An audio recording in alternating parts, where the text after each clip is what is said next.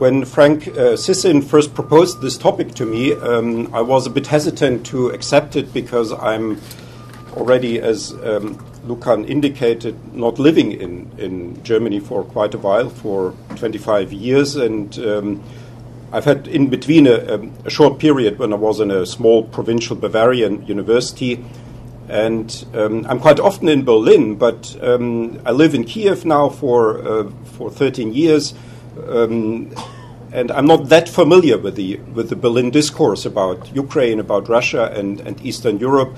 And in a way, it would have been maybe more appropriate if somebody from Berlin, who is sort of in these circles that discuss German foreign policy, more involved, people like Stefan Meister, Gernot Eller, Susan Stewart, Ralf Fuchs, somebody like that who is actually in place there all the time.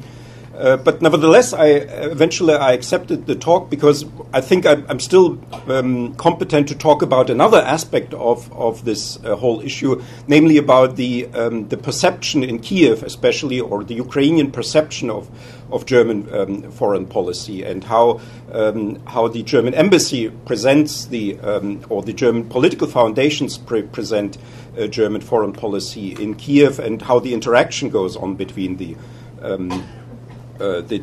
German and the Ukrainian actors in Kyiv.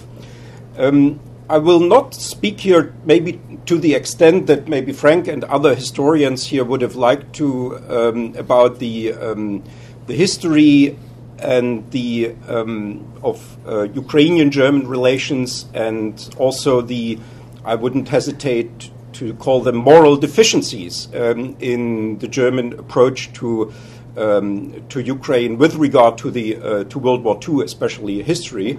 That is and I'm not going to speak here about that because I think that was very well addressed by Timothy Snyder in I would say, seminal lecture in June last year in the Bundestag. He was invited by the Green faction of the Bundestag and gave an English language lecture. It was not in the main assembly room, but in one of the rooms in the Bundestag. But it gathered quite a large audience. It was taped. It's on video on YouTube, and I would very much, if you have not seen it yet, encourage you to listen to it. It's as I said, seminal lecture where he deals very well with this issue of how Ukraine has been disregarded often in German views and German interpretations of World War II.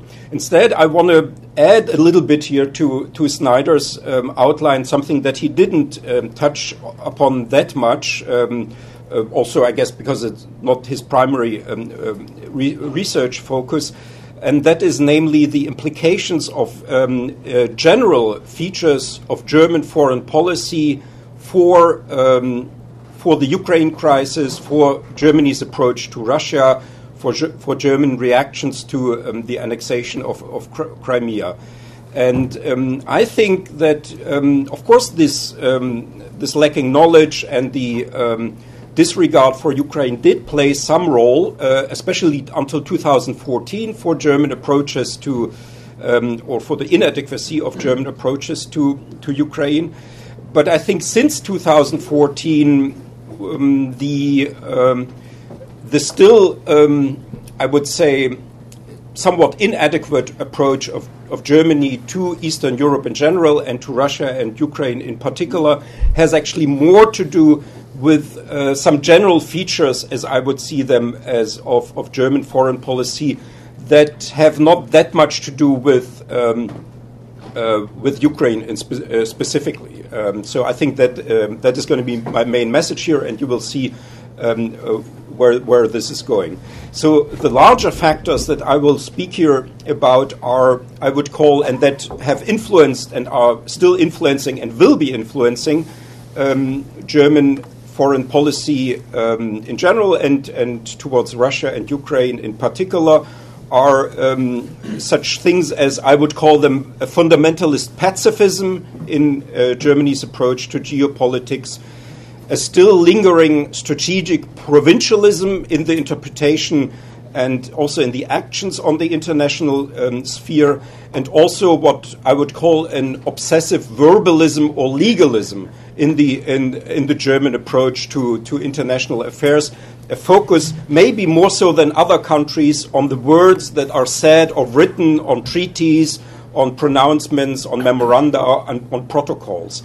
And these are features that are and I will explain where they come from, that are very characteristic of German approaches to international affairs in general, and they are in a way a problem, or they are perceived as a problem nowadays in Berlin. And in Ukraine, what often happens that these general features, and that's why I took up the topic of the talk here, is they are often not seen that much in Ukraine. I'm not sure how it's here in Canada, whether you are familiar with these sort of general features of German foreign policy, but often there is a sort of a misinterpretation that a certain behavior of Germany is seen as something sort of anti-Ukrainian or inadequate to the geopolitics of Eastern Europe, because there is some deeper German disregard or even disrespect towards Ukraine. And I think at least since 2014, this has changed. This factor is still present, and you see that in statements of some. Even of some intellectuals, even German historians who one would think would know better. But I think these are not the main drivers of what is today in Ukraine often perceived as an inadequate German approach to Ukraine.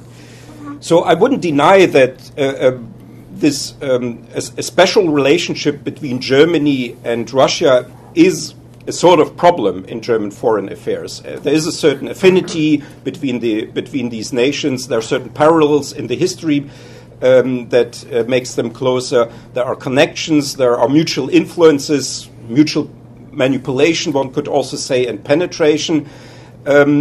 And I'm going to outline these things here that create this special relationship between Germany and Russia. But still, at the end, I will come back to these general features of German foreign policy, which I think are more important for explaining Germany's current and, I suppose, future approach to Ukraine. First, one has to say that simply that the Germans and the Russians are by population size, the two largest nations of Europe. They are also, in terms of political, sort of summary political power, maybe the two most powerful. They are significant to each other. They are in a way the significant others to each other in Europe.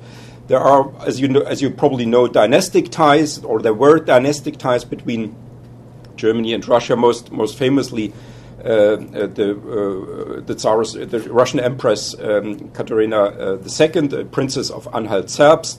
There was a large influence of German influence on the emergence of Russian higher education and academic research. Partly that is also true of Ukraine. There is a lot of mutual penetration of Russian and German culture that goes back a long way. I just mentioned here maybe some elements, German romanticisms and German philosophy's influence on Slavophilism, the influence of Dostoevsky on German conservative thought, for instance, and that then also explains these relationship, certain political alliances, like, for instance, the Molotov-Ribbentrop Pact.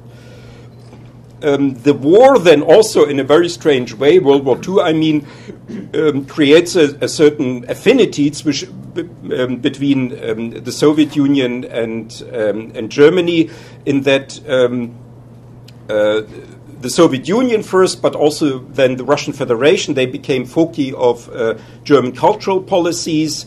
There is still a remaining guilt complex that relates to the Soviet Union. It has largely, and that is something that Timothy Snyder has addressed in this, very well addressed, much better than I could ever do in his lecture in the Bundestag in June last year. And that then comes up in statements by leading politicians, by older politicians who who were either participants of World War II or were already teenagers at that times, like Helmut Schmidt, Egon Bahr, Hans-Dietrich Genscher, Erhard Epler, who have this sort of who feel a special responsibility towards Russia and towards German-Russian relations, and Snyder has dealt with the inadequacy of this sort of approach.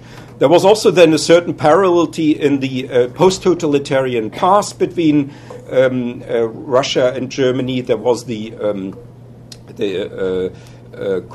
occupation, if you call it that way, of East Germany by Soviet forces. There is the Stasi KGB connection that now plays out, for instance, in the Russian dealings with German economy, where a prominent former Stasi agent is playing a role. And that found then also the special relationship as a peculiar expression of what it was called die neue Ostpolitik, the new Eastern policy under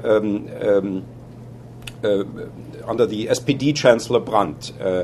The New Eastern policy, I won't go here too much into that. I'm assuming that perhaps you will know about this episode, was a sort of approach that West Germany took in the 1970s that was in recognition of the permanence of the Soviet occupation of East Germany, that tried to promote a new rapprochement between the West and the Soviet bloc, which then also prepared the Helsinki Agreement of 1975.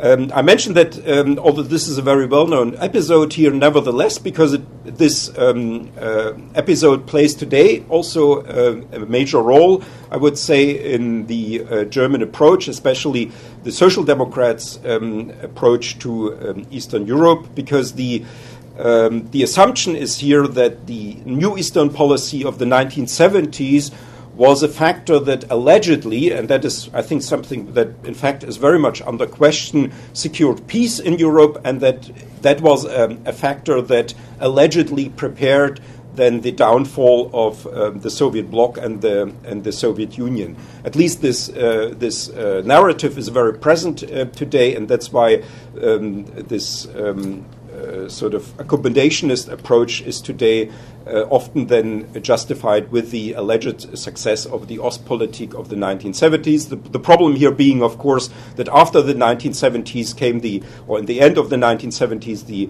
invasion of Afghanistan and the enormous tension in the early 1980s, before then finally in 1985 Gorbachev came to power.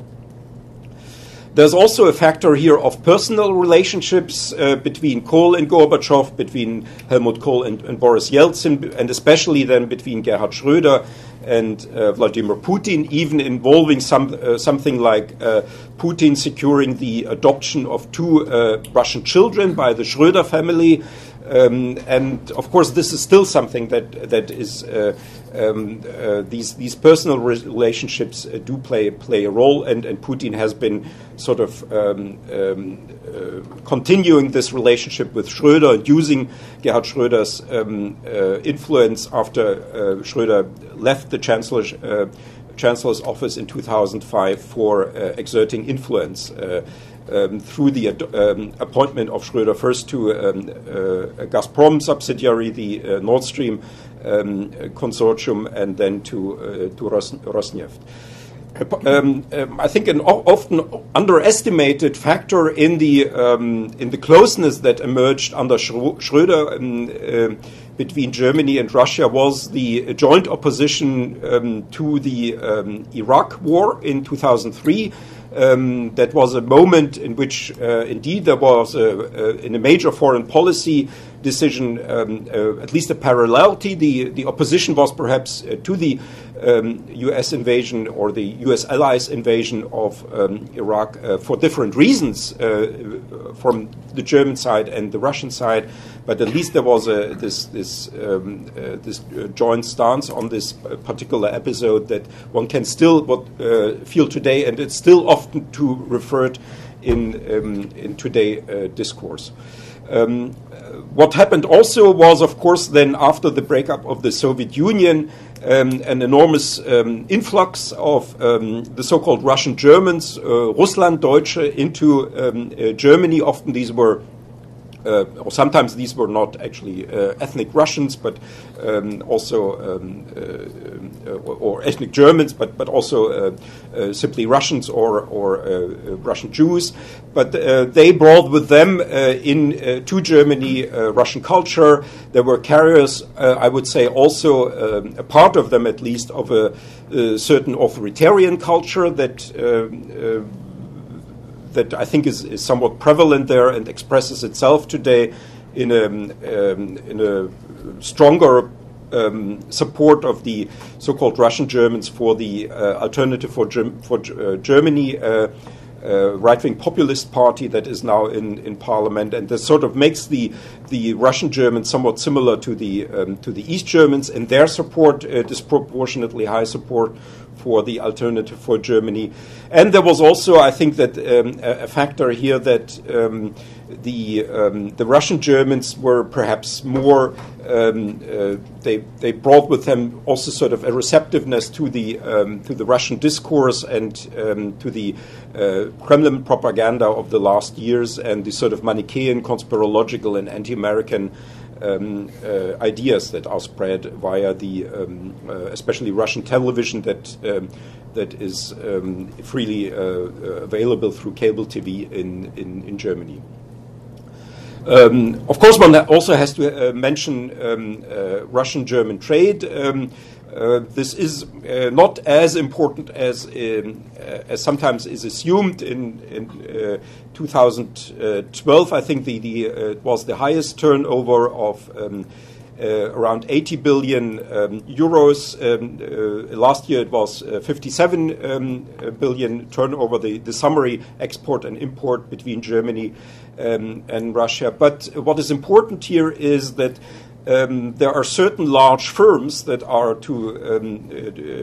organized in a special committee of the German Union of Industrialists, the so-called Ostausschuss der deutschen Wirtschaft, the Eastern Committee of the German Committee, and that these large companies that are organized in this organization are a rather effective pressure group. And although the overall German-Russian trade is not that significant, it is, for instance, less significant than German-Polish trade. But this lobby group is very well organized and consists of large companies that try to push their interests. By the way, I know some of the people who are involved in this. Some of the people who are involved in this lobbying and who represent German interests. And without saying here any names. One of them actually was a prolific Ukrainianist who, until a couple of years ago, Rainer Lindner was the CEO of the German Committee, of the Eastern Committee of the German Industry. As far as I understand them, when they argue for the reduction of sanctions, there's nothing personal about it. So they would be very critical of the annexation of Crimea, and they would clearly say that this is illegal. But because they have to represent the interests of the companies that are organized in this committee, they are simply voicing the interests of these companies, and nothing personal, just business, so to say. There's nothing that is here. There's no deeper anti-Ukrainianism behind that. There's simply the fact that these large companies are, for better or worse, I would say for worse, far more connected to Russia than to Ukraine, and therefore have then these interests. That's, by the way, also a big misunderstanding, I would say, on parts at least of the Ukrainian public sphere, that they have an understandably critical view of the German industry that pressures for the abolition of sanctions, but there's not enough reflection about the simple fact that has something to do that the German-Russian economic ties are so much more intense, and that the way to go about it would be, of course, to build up Ukrainian German economic ties, and then respectively the interests and the lobbying of these groups would change. There's also, one has to acknowledge that Germany is a focus of Russian soft or sharp power, as it has been also called in the West, and that Germany is especially engaged in Russia is especially engaged in Germany with regard to activities in mass media, in sports. There are secret operations, that are certain front organizations. There are special institutions that promote Russian interests, that are supported financially by Russia, and there are commentators that have obvious ties to Russia, the most prominent perhaps being Alexander Ra, and there's now also a special institute in Germany called Dialogue of Civilizations that has recently been created and is probably has the task to promote Russian interests in Germany, but has so far actually not much of a profile in as far as I can see, at least from Kiev in Berlin, in the Berlin discussion of Eastern policies.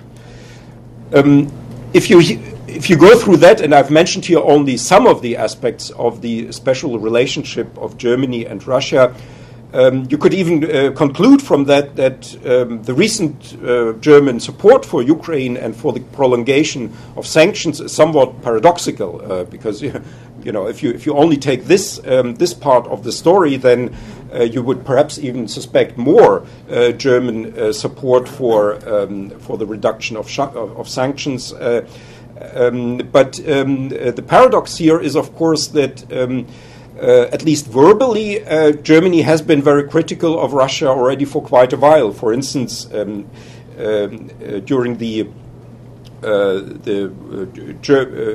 Georgian-Russian conflict of 2008, the foreign minister Frank-Walter Steinmeier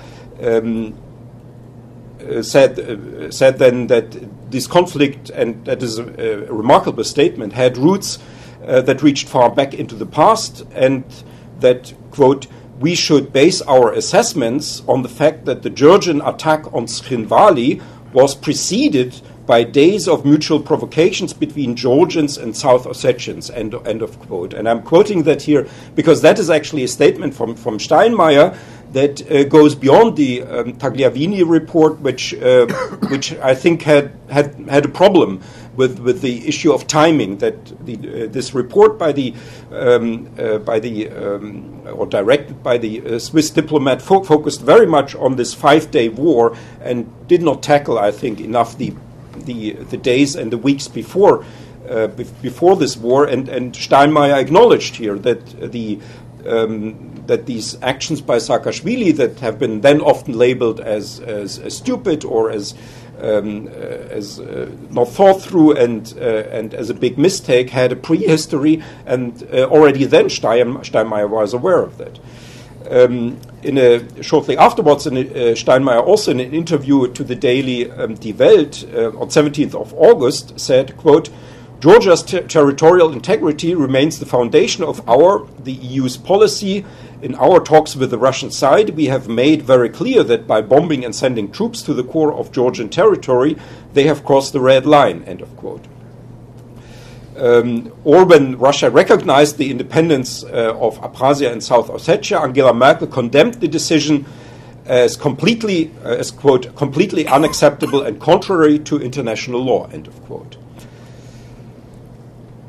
That is somewhat in contradiction to what I told you before, this special German-Russian relationship. But then again, this you could argue that here, then shortly afterwards, the special relationship comes again to the fore when in September 2008, a couple of weeks later, Steinmeier returned fully to his pre-war discourse, stressing the need of a partnership with Russia in, quote, shaping the European security and peace order and tackling global challenges, end of quote.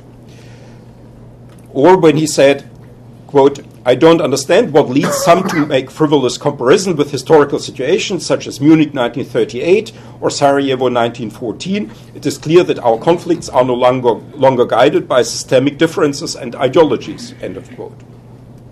Or yet another one, quote, all those who inconsiderately, also by Steinmeier, inconsiderately talk of a new Cold War today seem to forget what the Berlin Wall and barbed wire, ideological rivalry, and nuclear arms race meant concretely, end of quote. So here you have, again, then, the sort of the other side of the German approach to Eastern Europe in this, or to the former Soviet space, in this case of Georgia. And I think that can be explained much more by this contradiction, much more by the peculiarities to which I will shortly return of general German foreign policy than by any special German-Russian ties. Something similar to illustrate this point a bit more happened in 2014. Speaking before the German Parliament at the height of the emerging crisis in March 2014, Angela Merkel stated that, quote, Russia's actions in Ukraine undoubtedly represent a violation of fundamental principles of international law, end of quote. Well, Frank-Walter Steinmeier, who was again then already in the second large Grand Coalition, again foreign minister of Germany, said that Russia, quote, called into question one of the fundamental principles of Europe's peaceful order, the inviolability of borders.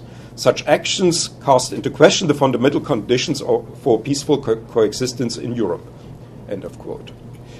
Or Merkel said at this time also, the Ukrainian conflict is, quote, about spheres of influence and territorial claims, such as those we know from the 19th and 20th century, but thought we had put behind us, end of quote.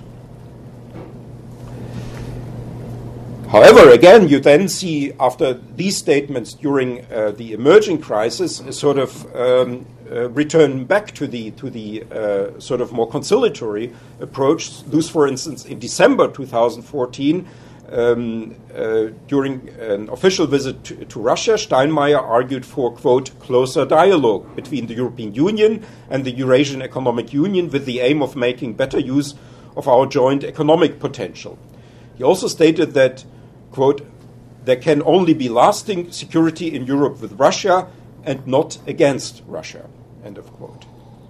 Or in October 2015, Sigmar Gabriel, Minister of the Economy, called for, a quote, new ways to renew cooperation, especially between Germany and Russia, and that there were, quote, various opportunities to further German-Russian economic relations in spite of the existing political issues. Gabriel also stressed that the Nord Stream 2 project should be implemented despite the objections of EU officials and some member states. Or Frank-Walter Steinmeier, again in April 2016, about a so-called double dialogue with Russia, quote, dialogue about common interests and areas of cooperation, but at the same time an honest dialogue about differences, end of quote. So I think these ambivalences in the German approach to Russia have far more to do with, I would say, either you could see them as dilemmas or pathologies of German foreign policy than with any particular stance of Germany towards Ukraine or Georgia or Russia, and they have to do with the with these three elements that I mentioned at the beginning.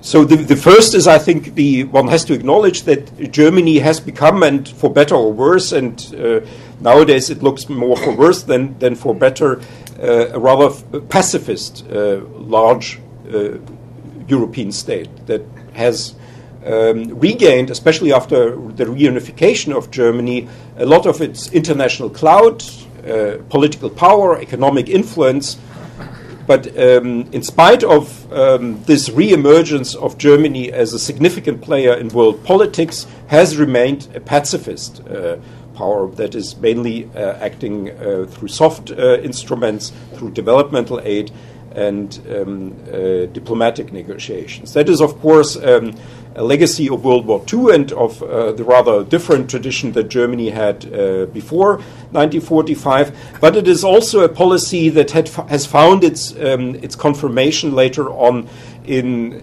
successes or alleged successes that German foreign policy, proceeding from this pacifist assumption, has had. Those, as I mentioned already, the Ostpolitik, the New Eastern policy of the 1970s, is credited for preserving peace in Europe after during the Cold War, and also allegedly preparing the collapse of the Soviet system and Soviet bloc and Soviet Union. There was indeed, I would argue, a certain success of this policy during the Iraq War, where this pacifist approach then turned out to be perhaps a more adequate policy with regard to Iraq than the more sort of bellicist approach of other Western powers.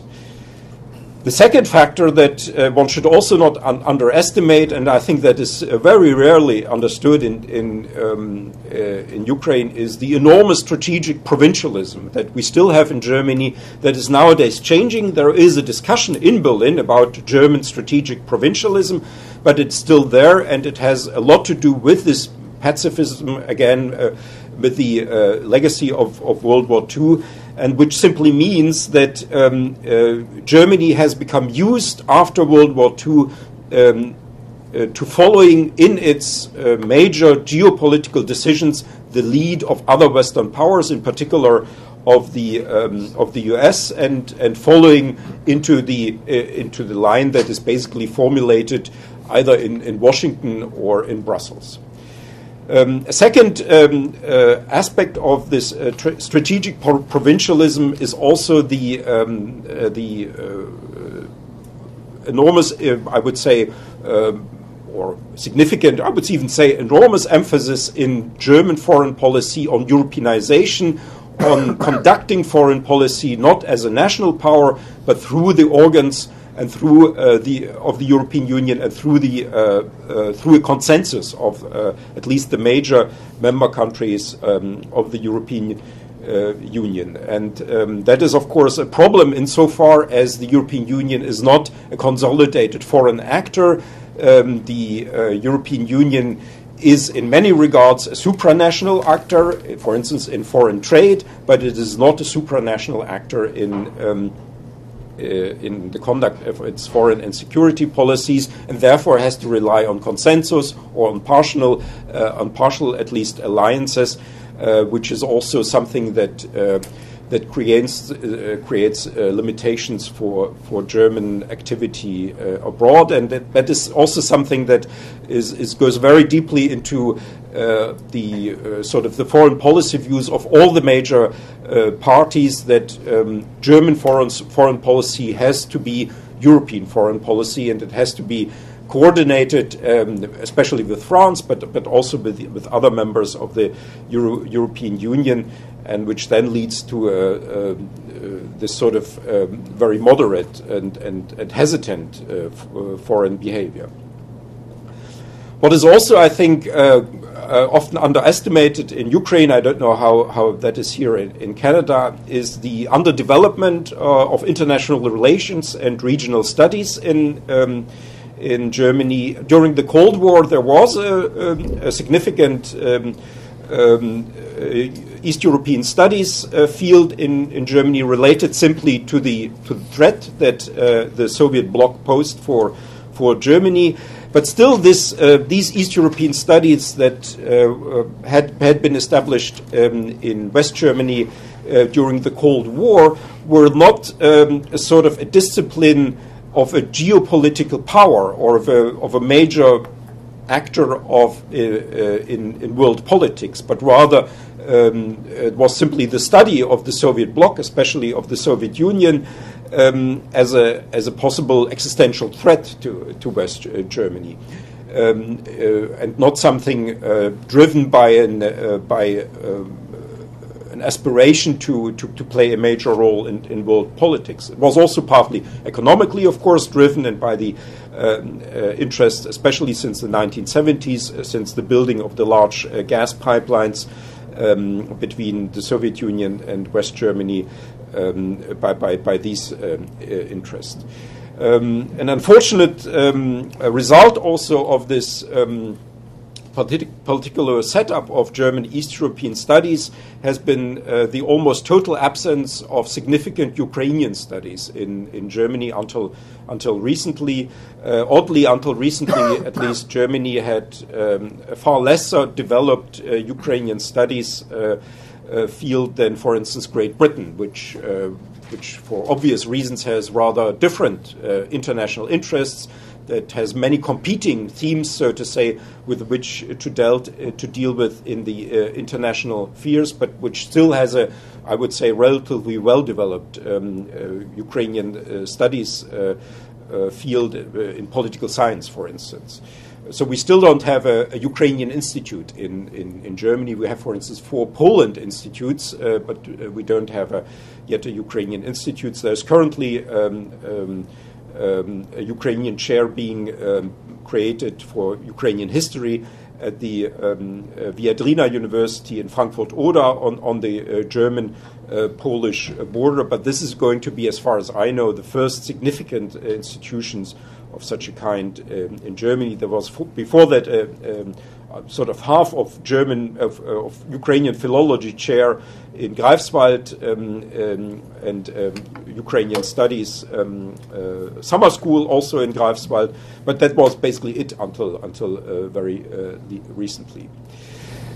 The problem now that came up sort of with this strategic provincialism was that already under Obama and especially now under Trump, the U.S. leadership sort of disappears from Europe, and that it's not any longer for Germany clear whom to follow in this sort of somewhat provincial approach to foreign strategy, and that without American leadership, so to say, the Germans were left on their own and basically in a situation to which they were not prepared.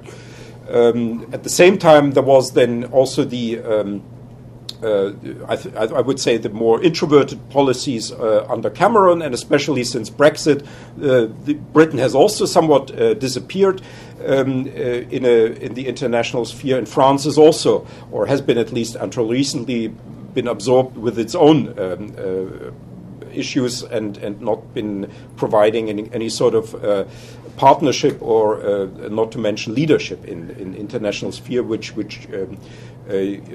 Germany could follow, and within the formulation of European foreign policies, there still remains also after the Lisbon Treaty the deficiency of the common foreign and defense policies of the European Union that include relatively pro-Russian countries like Greece or Italy into this foreign policy process, and thereby inhibit the formulation of more consistent policies in Eastern Europe because of this pooling of the foreign policies of the national states. And the third factor that I've called here somewhat jokingly obsessive verbalism or legalism or diplomatism is an emphasis on treaties, but not only on treaties and on sort of official documents, but in general about verbal communication in the conduct of foreign affairs. That is simply, I think, just the flip side of the lacking hard power, partly the lacking hard power capacities of Germany. But it's also partly a reflection of the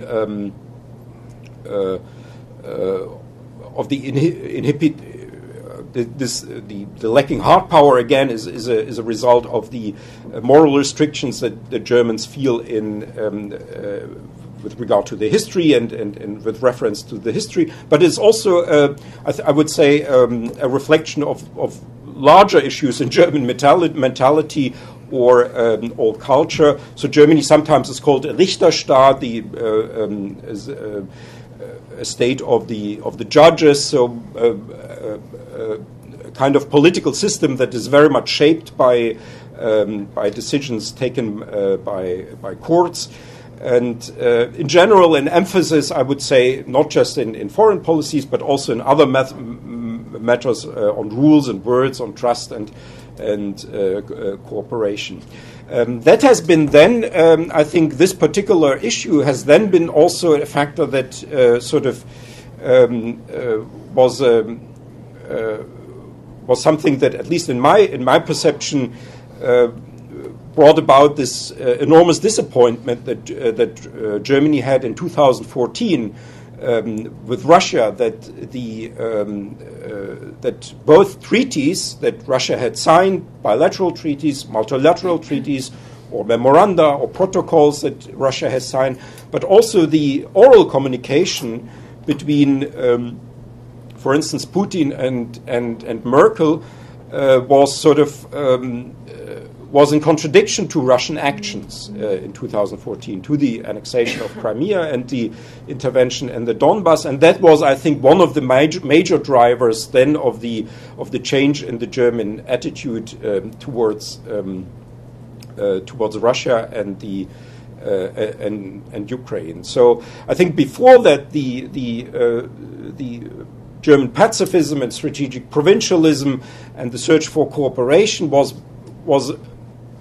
I think a much better explanation for the sort of seemingly pro-German policies towards Russia before 2014, and there was I think a very inadequate campaign in 2014 in Ukraine, which what's called the Mrs. Ribbentrop campaign, which was a sort of a response to an alleged threat of a German-Russian understanding over Ukraine, which I think there was never the danger of that actually happening. There was a certain German attempt to come to some understanding with Germany, with Russia, but I think the misinterpretation here of the German approach was a double one. I think it was first of all a misinterpretation that Germany would seek a separate peace or some sort of separate bargain with Russia at Ukraine's expense. That was a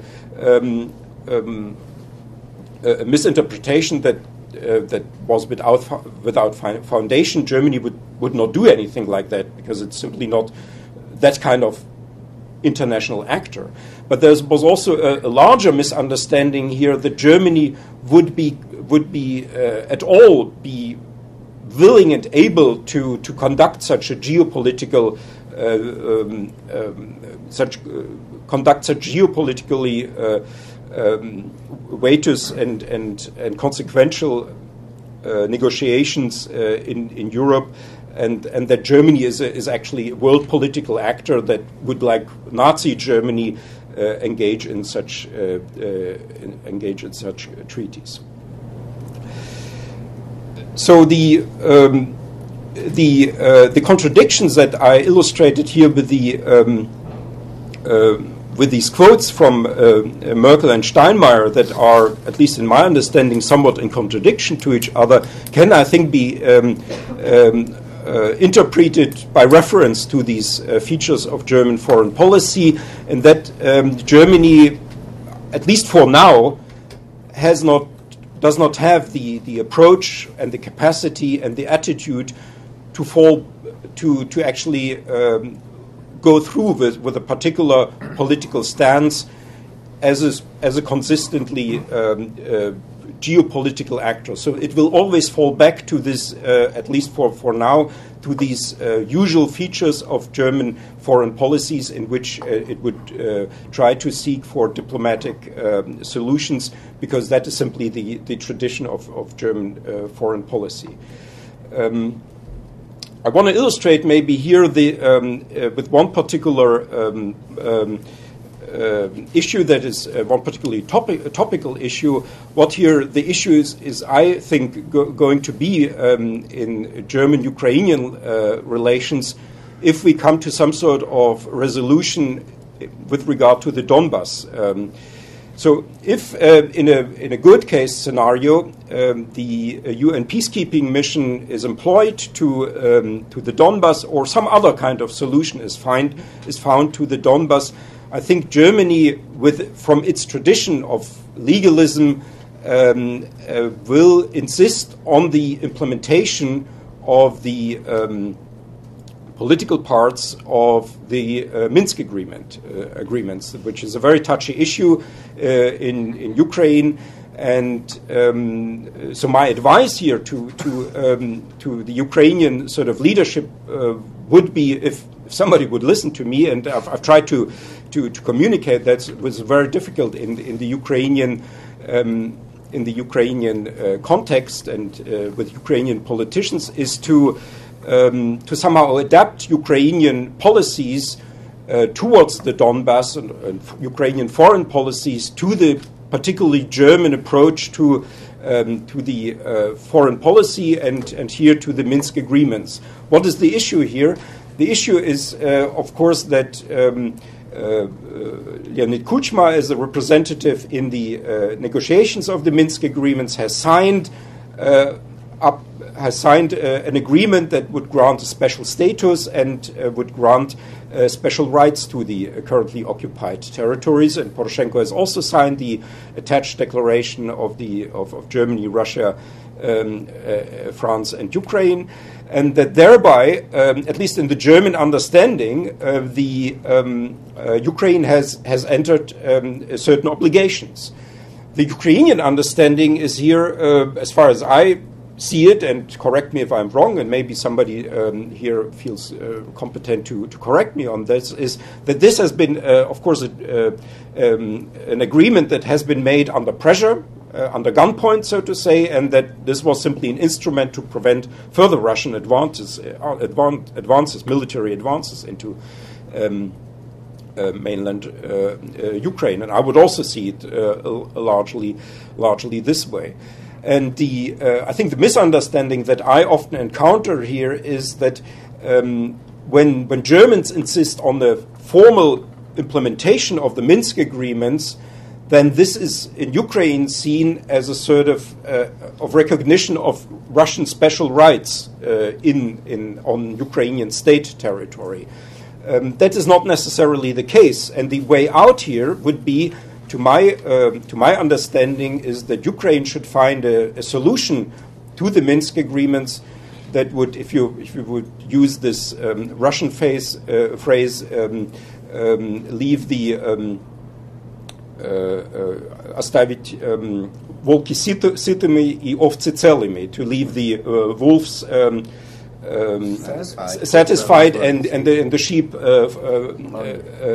whole. Yes, thank you. I think a solution here that I could imagine here, at least from my perception of how Germans would approach this, would be that Ukraine could, within its decentralization, create a parallel power structure in the currently occupied territories that is not foreseen in the Minsk agreements, but is also not forbidden by the Minsk agreements. So one could imagine that, at least for German, as I would see it, diplomats and politicians, it would be fully acceptable that apart from the special status of the currently occupied territories and from some special regulations there, you would have a parallel power structure with a prefect or prefects in the Luhansk and Donbass oblasts that would have special national guards units, and that would be the last political instance in the currently occupied territories. I think the Ukrainian misunderstanding is here that, which is sort of more in this sort of, I would say, post-Soviet realm, that of course this would violate the Russian interpretation of what the future of the Donbass would be. and the or the Russian understanding, the понятие of this kind of special status, and somehow the Ukrainians also then take over the Russian understanding of what the special status of the currently occupied territories should be, namely that Russia should have some special influence there. But I think that could be neutralized by a formal regulation that would be acceptable to the Western powers, would certainly make Russia very unhappy, but would at least give, for instance, German politicians the opportunity to argue in the German political context to, for instance, the German parliament, to German industry, why it is supporting Ukraine in this standoff with Russia with reference to a formal implementation of the Minsk agreements on the Ukrainian side. I'm not sure I've illustrated this point very well, but it's just the so to say the difference between the sort of post-Soviet понятия and the German legalism. Yeah, that what I often see is that once the Germans start talking about the political part of the Minsk agreements, the reaction from Ukraine is, oh, now the Russians are in, sort of. Now the Germans are taking over the Russian discourse. But as far as I can see it, what Germany wants is simply a legalistic, formal implementation of the Minsk agreements. What else there could happen is open, because everything that is not written down, everything that has not been signed, is open to discussion.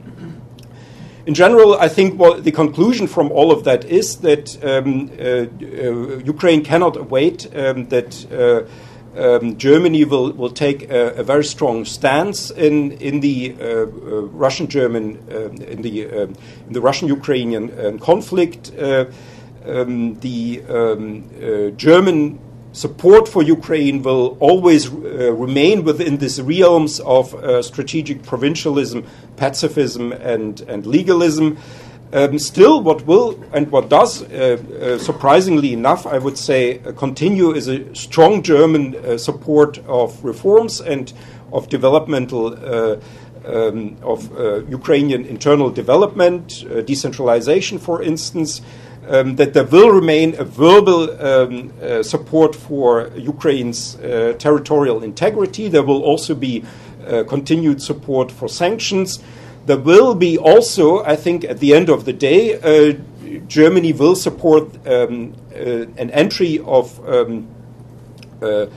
Ukraine to the European Union once, and that is maybe now in contradiction to what apparently German representatives here have said before, once Ukraine has implemented the association agreement. I think once the association agreement has been implemented and Ukraine sort of has already entered the legal space of the European Union, I think then the legalism that is now maybe to the disadvantage of Ukraine in certain German foreign policies will be to the advantage of Ukraine, and that then Germany will be supporting Ukrainian accession to the European Union. In the same way, you could say that Germany and other European countries have rather, I would say, surprisingly supported the final implementation of the visa-free regime was once the visa liberalization action plan was implemented. That was, just to remind you, an action plan for visa liberalization that was adopted when the refugee crisis had not yet happened. And then Ukraine implemented this action plan. In the meantime, Germany and other European countries have received a large amount of refugees. And the expectation of many Ukrainians was then that Ukraine would not actually get the visa liberalization because they have already all these refugees and they have already sort of too many problems with immigrants. But here the legalism, so to say, was to the advantage, as I would see it, of Ukraine, and that the action plan was then brought to its logical conclusion in spite of the changing politics inside and social situation inside the European Union.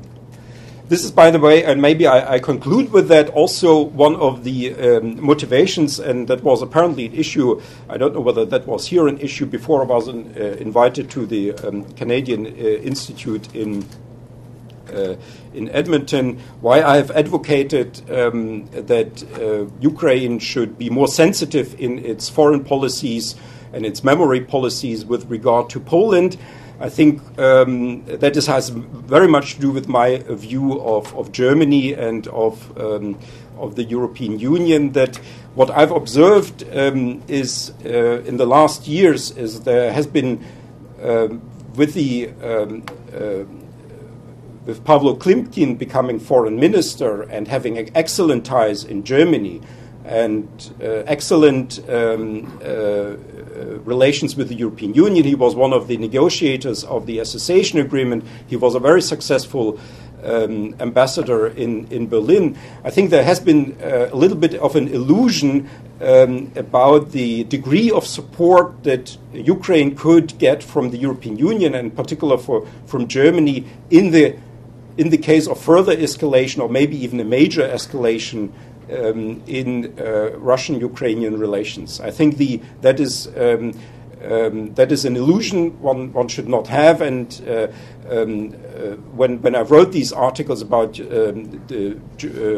Ukrainian-Polish relations and memory issues, that was still also under the impression of changing policies in Washington and under Obama already, but also then under Trump. That has changed now again a little bit, but my fear was here when I wrote these articles that there would be too much of hope on German or West European support to Ukraine, and there's not enough emphasis in Ukrainian foreign policies on building alliances in Eastern Europe and not in Western Europe, and not so much with Germany.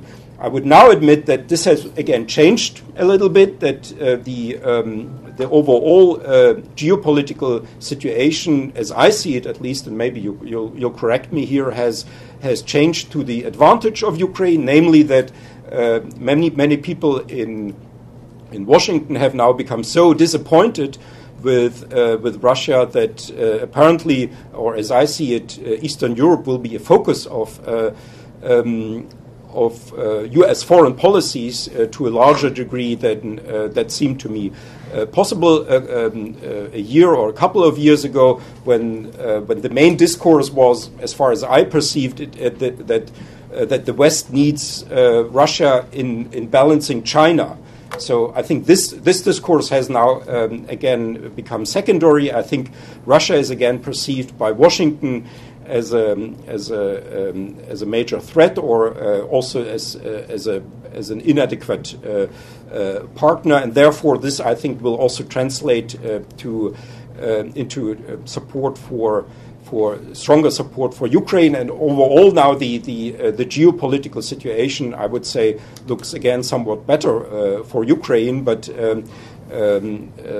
still, I would say Ukraine has to be very careful in its foreign relations and in not misinterpreting the current German support for a continuation of a sanctions regime as a sort of German potential to be a really consistent ally in a major new confrontation with Russia. I think this is simply not there. And as I've tried to outline there, this has not so much or not only to do with German-Russian relations, but just with the limitations of German foreign policy and German attitudes towards world politics. And in my opinion, this will be a constellation that will be there for the next years. It will not change. I think there is now a change. There is, as I indicated at the beginning, a discussion in Berlin how Germany should redefine itself, its role in world politics under these new conditions, especially during the Trump presidency.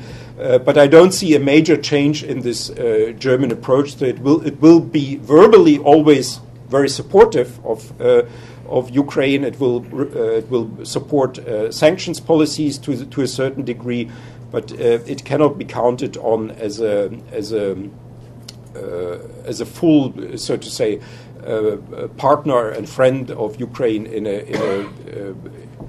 the case of a major new escalation with Russia. And maybe I finish on that.